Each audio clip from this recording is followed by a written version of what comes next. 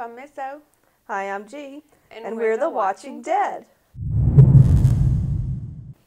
So, here we are. We're getting ready to go into the home stretch of Season 3 with Episode 11, I Ain't a Judas. Which is ironic, given that today is Easter for me. Oh, truth. Yes, because I'm Orthodox. Nice. So, go and push that button. Pushed. Y'all should be. That truck through the fence thing, that's just him ringing the doorbell. That's he might have some thick walls to hide behind, but he's got the guns and the numbers. And if he takes the high ground around this place, shoot. He could just starve us out if he wanted to. Merle was in the army, he knows. He's got a point. This is all you. You started this. What's the difference whose fault it is? What do we do? I said we should leave. Now Axel's dead. Oh, this is... We can't just sit here. Yeah. Beth and Herschel. Get back here! Yes. Go Herschel. That's like one of my favorite parts You're of this slipping, whole Rick. fucking series. We've all Yeah. seen it. We understand why. But now is not the time. You once said this isn't a democracy. Now you have to own up to that. I put my family's life in your hands. So get your head clear and do something. Amen. I love you. There's one thing Merle would know, it would be the tactics. One, he was the governor's lieutenant, and two, he was in the damn army.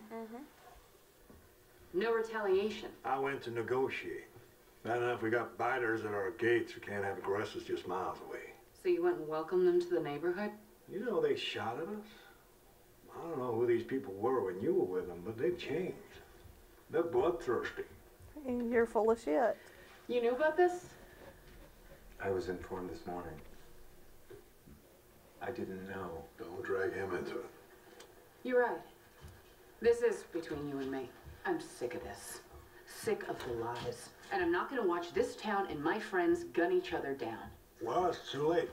What do you mean it's too late? I don't know what you're trying to prove, but enough is enough. I'm going to see them. I'll work this out. Well, they're hostile. So These are all nonchalant. the able-bodied people we have. They're going to carry arms and receive training. You won't get caught sleeping again. One car. That is all I need.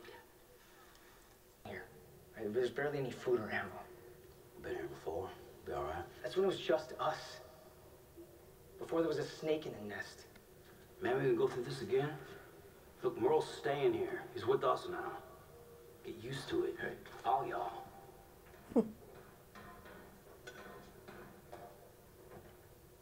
Seriously, Rick, I don't think Merle living here is really gonna fly. I can't kick him I out. wouldn't ask you to live with Shane after he tried to kill you.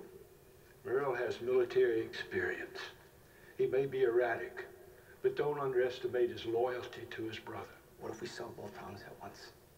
Deliver Merle to the governor, bargaining chip.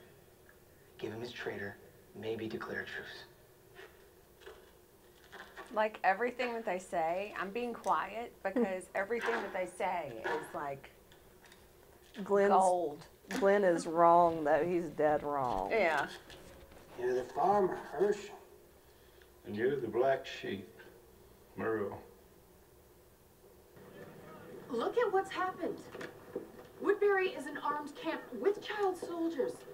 Cannon fodder in a war over what? Is that what all your work is for? Please, help me get out of here.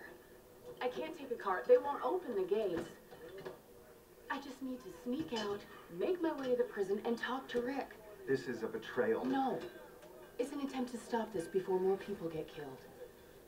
You can do this, Milton. She had to bring his work into it. Yep.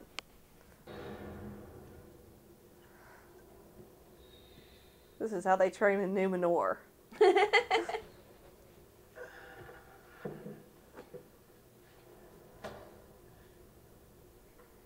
Smart to stay fit.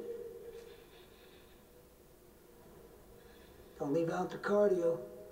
You know, if we're gonna live under the same roof, we should clear the air. This whole hunting you down thing, Now it's just business. Carry down orders. Like the Gestapo. Yeah, exactly.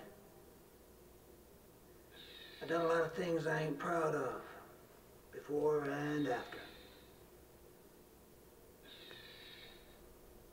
Anyway, hope we can get past it. Let bygones be bygones.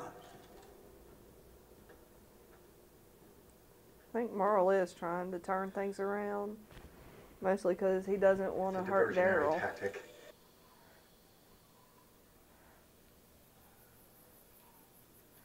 See, and Maggie learned the lesson. Andrea, get your dad and the others. Don't shoot until you know what you're shooting at. Yeah. Andrea.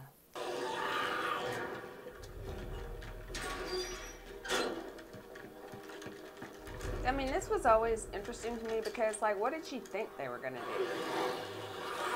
I don't know. Welcome her? I don't know what she thought was going to go down. They were super buddies. Go. Claire! Are you alone? Open the gate! Are you alone? Rick!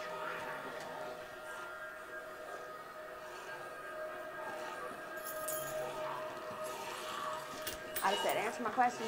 Open it! Hey. Hands up! Turn around! Turn around now! This is what happens when you pick sides. Get down! On the floor. I asked if you were alone.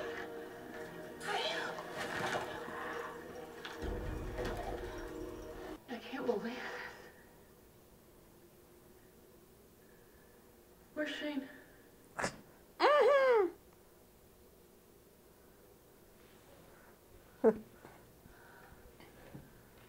And Lori? They're together. She had a girl. Lori didn't survive. Neither did Tay-Dog. I'm so sorry. Carl.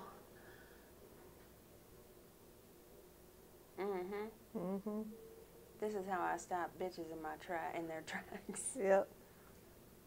Rick.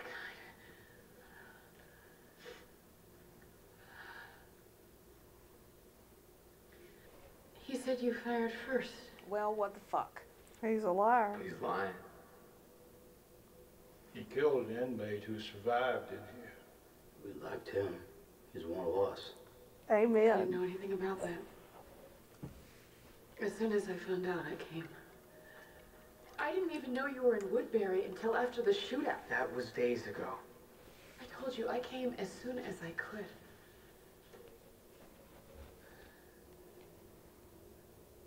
What have you told them? Nothing. I don't get it. I'll just land with you people and I'm sorry. out. Oh, I got He you. killed Michonne, and he would have killed us. With his finger on the trigger. Isn't he the one who kidnapped you? Who beat you?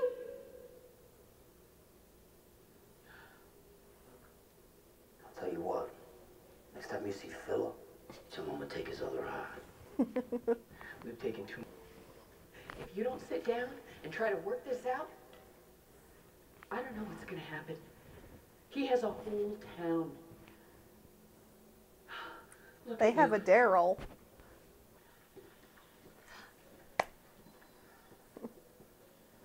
You poisoned him. No, she Just told him didn't. the truth. I didn't choose him over you. I wanted a life. Once we entered Woodbury, you became hostile. That's because I could see it. See what? That you were under his spell from the second you laid eyes on him. That is not true. And you still are. No, I am there because those people need me. And what about these people? I'm trying to save them too.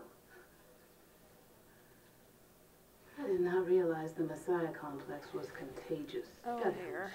help Shane. He sent Merle to kill me. Would have sent him to kill you too if you'd come with me. But you didn't, did you? You chose a warm bed over a friend.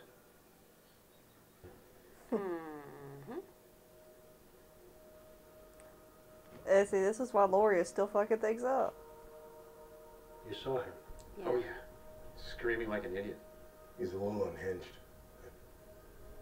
The others seemed decent. Everything seemed cool until the leader came back and practically shoved a gun in my face. Leave without meeting little ass kicker. May I hold her? Of course. Gooder? I love babies. Yep. Let me guess. Daryl named her ass kicker. That's not. The governor needs to do something. I am. You need to sleep with him.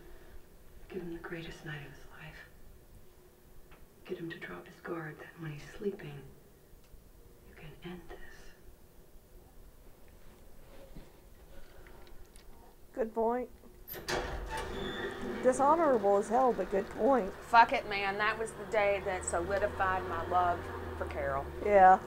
Just that one sentence. I'm just like, fuck yeah, that is my. Yep.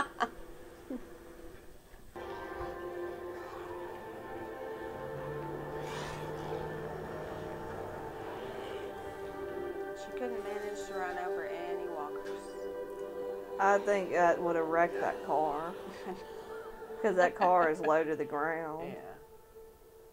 Yeah. To dance that way when it's cold and there's no music. He ain't asleep. Hometown so far away. She should have laced his drink with something. Inside your head there's a record that's playing a song called Hold On. Baby, gotta hold on to take a mind. Standing right there, gotta hold on.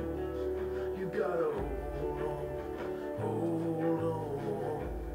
Baby, gotta hold on. Take a mind. Standing right there, gotta hold on. You gotta. I just knew this was the end of Andrea. Like, Yeah. This fool. Baby, gotta hold on and take a mind.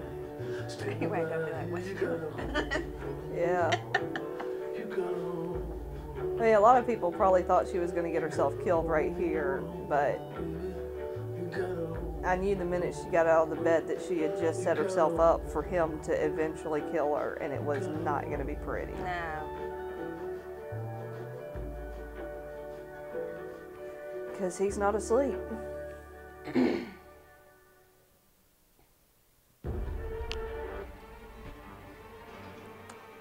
Okay. So, we've just finished watching our episodes for today, and now we are recording the commentary. So, here comes the commentary on episode 11. I ain't a Judas. You ain't a Judas. Mm. You ain't no Judas. Mm. So, Mm. what did you think about this episode? Well, it's all about old Andrea. Yeah. We were talking, just one of the things that I liked about it was, you know, when she goes up to the prison and they're like, stop, put your hands up, you know, like treating her like she's an outsider, which she is. Yeah, she is at this point. And then, you know, she handles her business there, and then she goes back to Woodbury. And granted, they can't see her when she's in the car, so they're like, get out of the car. And then she's out of the car and like, put your hands up. And, you know, it's just like, copy, you know. Andrea, she gets the rough end of the deal here. Yeah. And she gets piled on a lot in this episode. And some of it is fair, but some of it is just not fair. Yeah. Especially the part I'm thinking about in particular is when Michonne tells her, I didn't know the Messiah complex was contagious. Right. Andrea does not have a Messiah complex. Yeah, she's just getting her digs in, man. Yeah. Andrea, honestly, is just trying to save the innocent people in Woodbury. And the people who have just been flat out lied to by good old Philip. She doesn't want to see anyone get killed who honestly don't deserve it. Yeah. So that's what her whole gig is here. And for Michonne to turn it around as if Andrea is a megalomaniac, that was so not cool. Yeah. I mean, her feelings are still hurt. Yeah. But she's got to be all girly about it. I would have twigged onto it a lot earlier than Andrea. Yeah. And when I twigged onto it, I would have, got the fuck out. Right. Because, I know how dangerous narcissists can be. Not because I've ever had direct experience with them. My experience has all been indirect. But simply because I've seen the chaos that they can wreak in a person's life without it being a zombie apocalypse. Yeah. In a zombie apocalypse, if you have a narcissistic leader who set himself up, like the governor, no. It's like, I'm going to get as far away from you as I can. And up. Oh, Carol putting ideas in her head. That was awesome. It's too bad that Carol didn't follow through with here's how you do it, girl. Yeah. Go talk to our boy Daryl. Yeah. And ask him if he's got, like, some cigarettes. Like, 20 of them. What? Because here's this recipe for poison that you can use making cigarettes.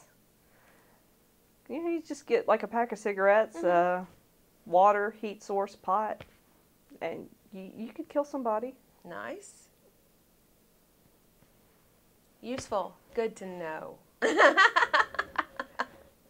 I live to serve. I mean, God, this is common knowledge, I think, because I've known about it. I've known this trick since high school. I can't even remember where I learned it, so. Word. Please don't go out and do this because you will get your ass caught. It does come up in talk screens. So, no, this is not how you kill somebody without ever being detected.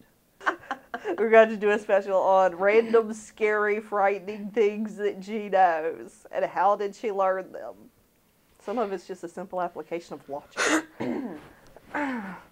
If Andrea had used a different method, then the governor would have died. However, she doesn't really think. She doesn't really plan. Yeah. She didn't get the checklist. And this goes ill for her because when she got up, he wasn't asleep. Right. She got up and she goes over and she gets the knife and he's watching her. And at that point, I mean, that was it. She was dead from that minute forward. Yeah. Her body just hadn't got the message. He's trying some things too. Yeah. Merle is starting to turn himself around. Yeah. And he's doing it for Daryl. Because for all his faults, for all his flaws, Merle loves his brother. So Merle is now trying to rebuild some of the bridges he's burned. Yeah. And he starts off with Michonne, and he tells her, it was nothing personal. He was following orders. And she makes the comment, oh, like the Gestapo? And he's like, well, yeah. Yeah. And he's not being sarcastic or snide about it. Right. He's sincere, but he is taking responsibility for it. He is saying, I did this. He's not trying to say, oh, well, it was governor's fault. Or, oh, well, I didn't want to. Right. Yeah. But he's letting her know that he took no real personal pleasure from it. That it was something he did and he was good at doing. But that she doesn't have anything to fear from him anymore. He had a talk with Herschel, too. Yeah. That was good. You know, when they're together, we are just like, huh? What? Yeah. There's air around us? We have no idea what's happening. Oh, man. But yeah, he just, it was good for them to, especially with Herschel, because Herschel can sort of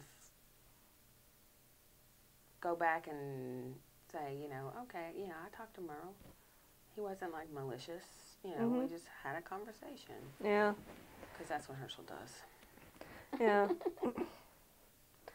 And I love that Merle mentions the library because, again, we're seeing that there's so much more to him. Mm-hmm. Yeah. Well, that wraps it up for I Ain't a Judas. So for now, I'm G. And I'm Misso. And we're the Watching Dead.